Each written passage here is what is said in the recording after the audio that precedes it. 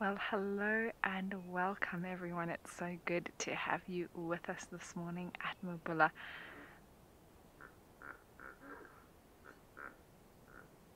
And the hippos are also saying good morning today.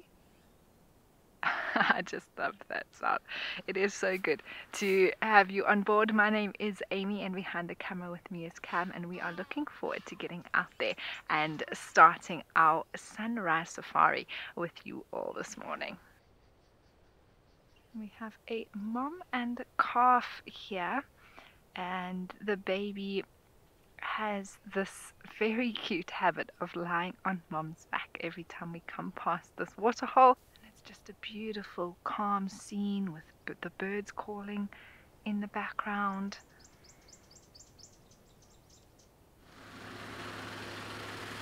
There is a cheetah that's just walked out in front of us. And there's the second one coming behind it.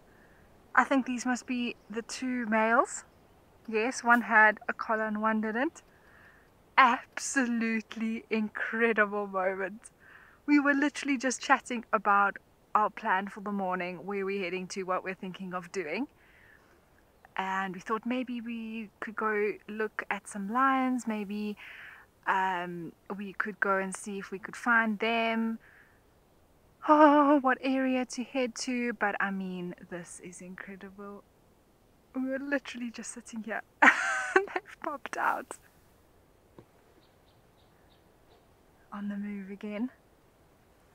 I think they are heading towards a road, so we're gonna try and see if we can get them crossing. Amazing. I mean, when I say, you know, we'll see what we can find for you all, we'll see what the bush has to give us, this is what I'm talking about, because this was not a plan. And this is why I love being out here so much. Expect the unexpected.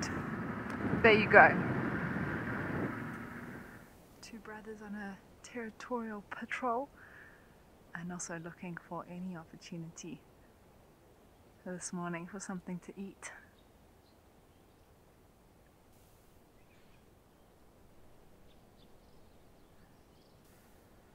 I love how they move. So elegant, agile, those long legs, long tail.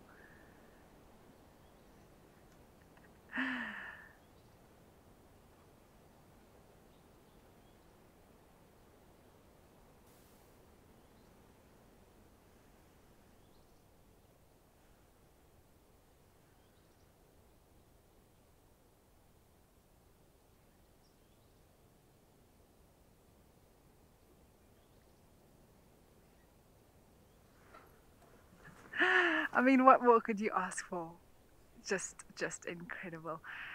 I think from here we are going to head up to see if we can find where an aardwolf has been seen. Oh, well, this is just incredible. Oh my word, it's a real life aardwolf, everybody. I'm just taking a minute to take this in. And it is so relaxed. You can see it's having a nap, closing its eyes. The aardwolf is part of the hyena family, the smallest of the 4 different species of hyena. But this aardwolf is an insectivore and has a sticky tongue and laps up the termites from the surface of the soil. And actually not too far from here is one of this aardwolf's middens. And when it gets up in the evening, it'll head to that midden. It'll deposit probably, the estimate is about 10% of its body weight in poop.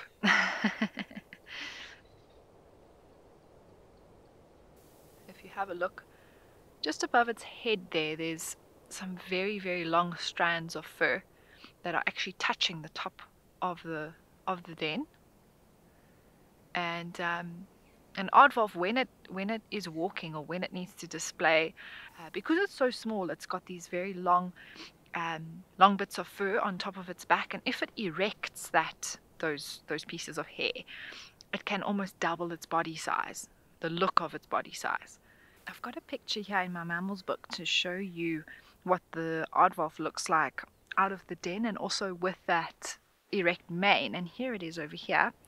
It's a little illustration that I think shows you quite nicely what it would look like if it was out of the den. And you can recognize the face and those ears by what we can see in the den at the moment. And then there's those sort of that fur that stands erect on their back, and there's also a little bit of striping that comes down the side. This is just really incredible. It's my first aardwolf, everybody. This is awesome. Well, here we have one of those aardwolf middens that I was talking about earlier, and I thought it would be a really nice opportunity to show you all at home what one actually looks like. So this would be the spot where that aardwolf would come, either this one or another one within its territory, and deposit that 10% of feces in the evening before it heads out to continue foraging. And you can see that it's been dug. There's activity here, and they actually will try and cover up that dung, also to help get the scent of their urine and that sort of thing on their legs as they're walking around to help mark their territory. And all these little bits that almost looks like solidified bits of soil is actually their feces. So look how fine that is. And you can see bits of termite in there. Look at that, all those little sort of exoskeletons of the termite that you can see inside the dung. And the rest of it is all soil. So because it's using its sticky tongue to sort of lap up the termites, it gets a lot of sandy soil in that as well. Well, we have had what can only be described as an amazing morning, everyone. Wow. It really has been absolutely incredible. From starting off not really knowing what to expect, as always, and being surprised by those two cheetahs just popping out in front of us, unbelievable, and then going on to see my first aardwolf, and what a cute sighting that was with it there in its den. And yes, the rest of the morning, I mean, seeing hippos and some birding along the way, including these beautiful two yellow-billed hornbills. Thank you so much for joining us, everyone, and we'll see you on the next one.